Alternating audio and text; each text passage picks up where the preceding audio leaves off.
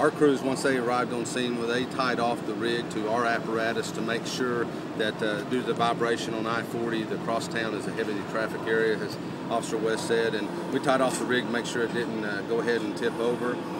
From that point, we asked for requested assistance from wrecker companies so they could tie off, be a little bit more secure. Once we had the rig secured, we sent our firefighters up in a harness where they were tied off and got the occupant out. The occupant just had minor scrapes and bruises.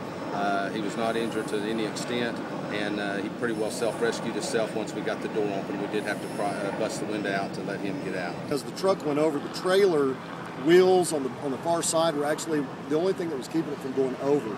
They were hung on behind that wall, the wall that's on the interstate. They were hanging on, so literally the tractor and the trailer was hanging on by the skin of its teeth.